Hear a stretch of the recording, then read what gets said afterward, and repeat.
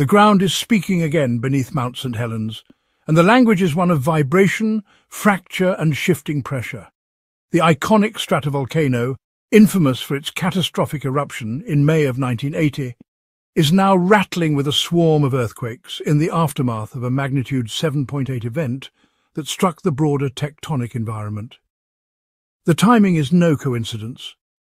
Whenever the Earth's crust convulses with such immense force, it alters the stress fields that lace through fault zones, subduction interfaces and volcanic conduits.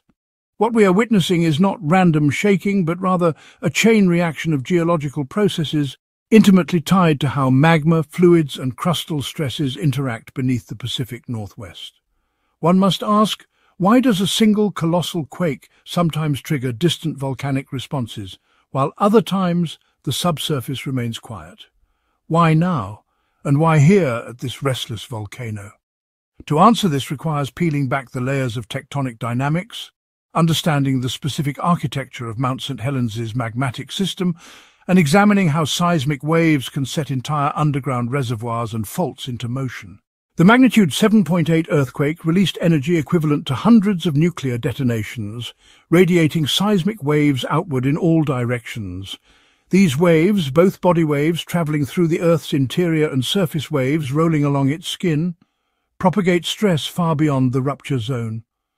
As they pass through regions of crust already close to mechanical or magmatic instability, they can tip the balance. Mount Saint Helens sits atop the Cascadia subduction zone, a tectonic environment where the oceanic Juan de Fuca plate dives beneath the North American plate at a rate of about 4 centimeters per year. This subduction drives water-rich sediments downward, releasing fluids that lower the melting point of the overlying mantle wedge, generating magma.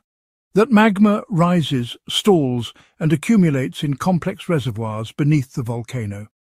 This is a system perpetually pressurized, always close to rearrangement, and sensitive to external stress triggers. In the hours and days following the large quake, instruments detected swarms of small to moderate earthquakes beneath and around Mount Saint Helens.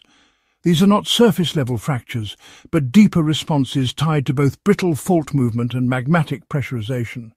Seismic swarms at volcanoes typically differ from standard tectonic quakes. Instead of single large ruptures releasing energy, they consist of numerous smaller quakes clustered in space and time, reflecting fluids or magma migrating through cracks, forcing rock apart, or adjusting to shifts in the stress field. The question is whether these swarms represent the magma body being stirred, new intrusions from deeper mantle sources, or crustal accommodation of stress imparted by the remote earthquake. When seismic waves from the 7.8 event reach the Cascades, they impose transient dynamic stresses on faults and fractures beneath Mount Saint Helens. Even stresses measuring just a fraction of a megapascal can significantly alter conditions in a system already near failure. The brittle crust around the volcano contains faults locked with strain, and beneath lies a partially molten body with volatiles that respond to changes in pressure. The passing waves could have unclamped faults, allowing them to slip in bursts of microseismicity. They could also have jostled the magma system, disturbing bubbles within the melt, changing buoyancy conditions, and perhaps even mobilizing pockets of magma or superheated fluids. The result? A rapid onset of earthquake swarms that are effectively the volcano's response to a tectonic nudge. One must consider also the concept of static stress changes. Large earthquakes permanently alter the stress distribution in the crust, either loading or unloading nearby faults and magmatic systems. Depending on the geometry of the quake and its rupture orientation, stresses at Mount Saint Helens could have been increased in a way that promotes small-scale faulting or magma movement. Even though the main shock occurred some distance away, the redistribution of forces does not respect surface boundaries. Stress lines curve and bend through the crust, sometimes focusing at volcanic centres where the mechanical properties differ from surrounding rock. Magma chambers are not rigid spheres, but mushy zones of partially molten rock that transmit and amplify stress differently. Thus, the static and dynamic effects of the large quake converge on the volcano, producing the swarm we now observe. Geophysicists studying the swarm note that its depth distribution is key. Many of the quakes occur several kilometers below the surface in the range of 3 to 7 kilometers, coinciding with known storage zones of magma and hydrothermal fluids. This is not shallow surface cracking from landslides or collapse, but rather activity deep within the plumbing system.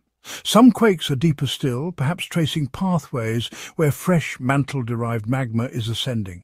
Each cluster and its migration pattern tell a story. Is magma intruding? Is pressure redistributing? Or are volatiles being exsolved? Careful analysis of the seismic waveforms reveals whether the signals are sharp, brittle failures or more emergent long-period events associated with fluid resonance. Early reports suggest a mixture of both, implying simultaneous brittle adjustment and magmatic mobilization. The physical mechanisms at play here tie into the larger context of subduction-driven volcanism. The Cascadia system is an ongoing experiment in crustal deformation, where massive amounts of strain build up between locked subduction zones and are occasionally released in earthquakes, slow slip events and volcanic eruptions. Mount Saint Helens is unique among the Cascade peaks in that it has erupted frequently in the past century, most notably in 1980, but also with dome-building episodes extending into the 2000s. Its magma is more volatile, rich and eruptible compared to its neighbours, meaning the threshold for unrest can be lower. If the 7.8 earthquake provided even a small additional push, it may have been sufficient to destabilize certain zones of the magma plumbing system, resulting in swarms. Another geological mechanism to consider is the triggering of hydrothermal systems. Mount Saint Helens harbours an active hydrothermal circulation of water, steam and gas that percolates through fractures and permeable zones. Dynamic stresses from seismic waves can increase pore pressure, force fluids into new cracks and trigger secondary quakes. Fluid movement can also weaken rock, allowing further seismicity. In some volcanic crises, hydrothermal pressurization alone without new magma produces swarms that mimic early eruptive signals. Disentangling whether the current swarm is magmatic or hydrothermal in origin requires dense seismic monitoring, gas emission studies, and ground deformation measurements. Instruments must detect whether the ground surface is inflating, suggesting magma intrusion, or whether the seismicity remains more diffused, hinting at fluid adjustments. Even the geometry of Mount Saint Helens magma chamber makes it prone to triggered responses. Imaging studies suggest a vertically stacked system, with a deeper zone of partial melt feeding smaller, shallower reservoirs. Connections between these reservoirs can act like valves. If a quake perturbs one, it can cascade through the rest. Imagine shaking a container of carbonated liquid. Bubbles nucleate, pressure redistributes, and the fluid becomes more mobile. The 7.8 quake may have been the shake that loosened conditions within the volcano's subsurface. As the swarm continues, seismologists watch carefully for changes in frequency, magnitude, and depth. A swarm that migrates upward over time is particularly concerning, as it may signal magma moving toward the surface. So far, reports suggest most activity remains at mid-crustal depths, but the system is dynamic. The swarm may fade as stresses relax, or it may evolve into a longer-term intrusion.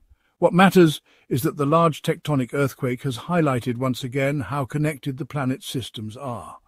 A rupture far away can awaken volcanic centres, revealing the delicate balance of forces always at play. The central investigative question remains: is Mount Saint Helens simply groaning in adjustment to tectonic stress, or is this the early stage of a magmatic reawakening? The evidence lies in subtle details of seismic waveforms, deformation patterns, and gas chemistry, all of which are being monitored with urgency. What we can say is that the swarm is a geological mechanism in action, a window into the interplay of stress, magma, and fluids beneath one of the world's most studied volcanoes. If the 7.8 earthquake provided the initial jolt, the ongoing swarm at Mount Saint Helens can be seen as the after-effect of a system attempting to re-equilibrate.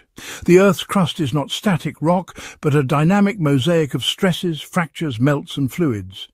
Each tectonic adjustment redistributes forces, and volcanoes respond in ways that reflect the architecture of their subsurface. For Mount Saint Helens, that architecture is neither simple nor uniform. Beneath its scarred summit lies a stratified magmatic system with zones of crystal-rich mush, volatile charged melts, and hydrothermal circulation networks that all respond differently to stress. Seismologists often describe the crust beneath Mount Saint Helens as a sponge riddled with partially molten pockets. These melt-rich domains are not fully liquid chambers, but mixtures of crystals, melt and volatiles that remain on the edge of mobilization. A large tectonic earthquake can inject enough energy to destabilize this equilibrium. The shaking induces shear within the mush, reactivates fractures, and redistributes fluids.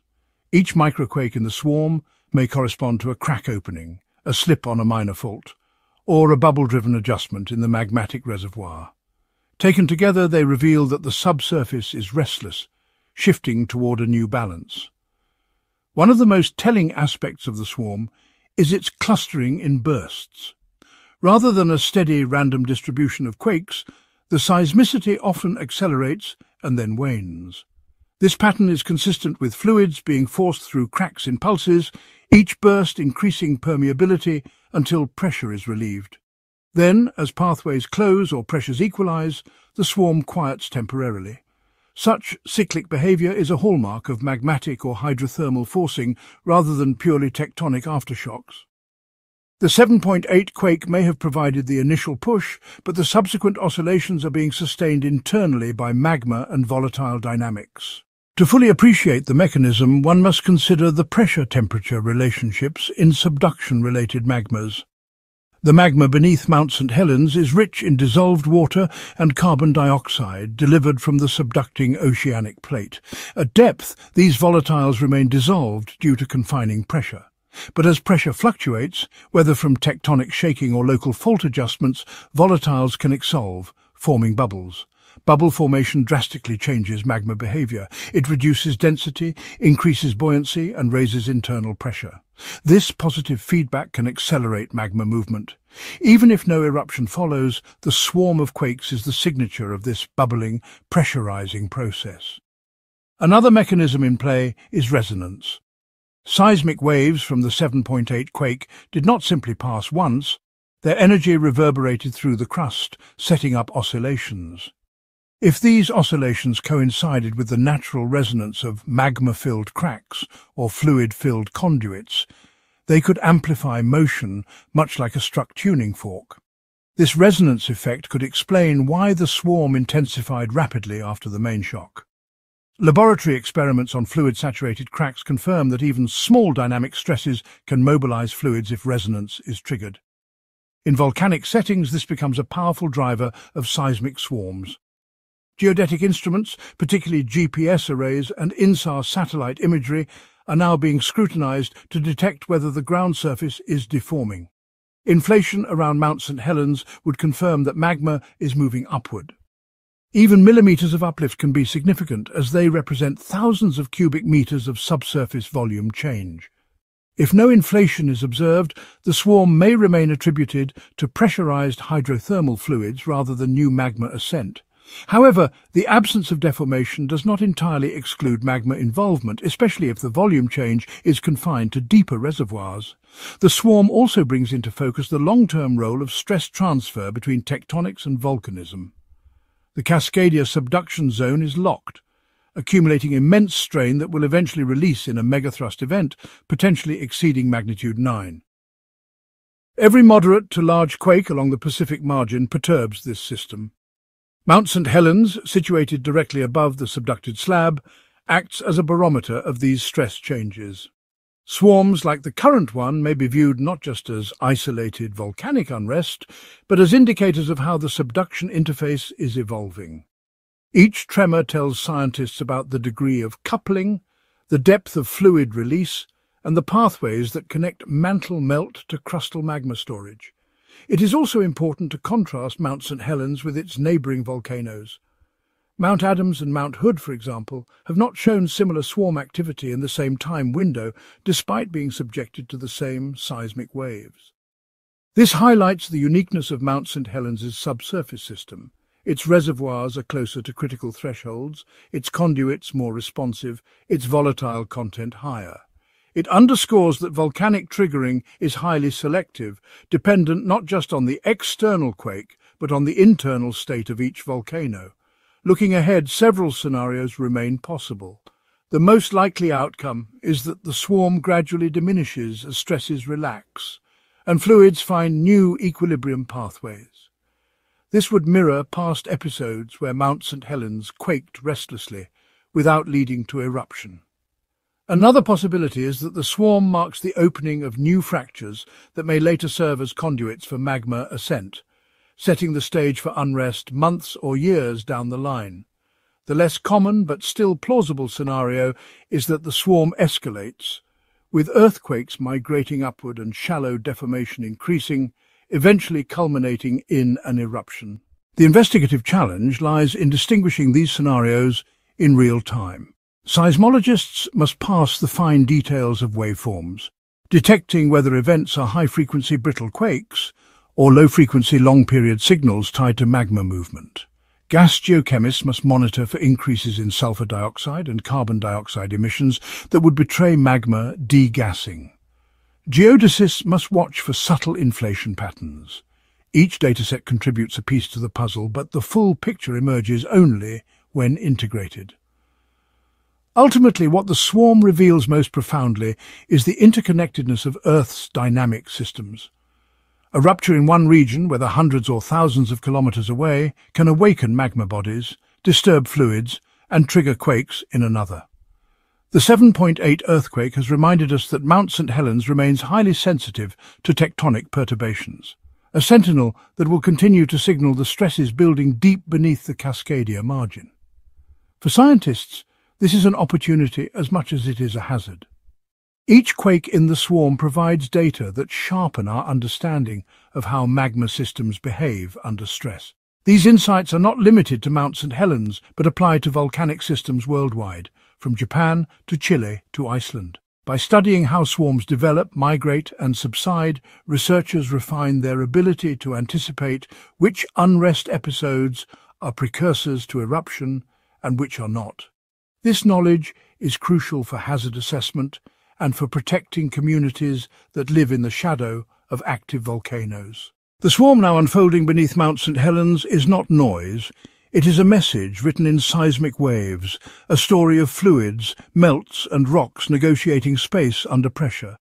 Whether it fades quietly or builds into something greater, it is a reminder that the Earth is restless, alive and interconnected in ways we are only beginning to fully map. Each fracture is a word, each quake a sentence, and together they compose the narrative of a volcano forever shaped by both its own magma and the tectonic pulses of the wider planet. And so the questions linger. Is this the stirring of magma long held in check, or merely the sigh of a crust unsettled by distant upheaval? How many times has the Earth whispered before it roared, and how many whispers will we recognize in time? What is certain is that Mount Saint Helens remains under watch, its seismic pulse now amplified in the wake of the 7.8 earthquake. The swarm is both a scientific opportunity and a sobering reminder of geological risk. As instruments record and researchers analyze, the rest of us are left to witness the unfolding of forces that dwarf human scale, forces that remind us of our fragile place on a shifting planet.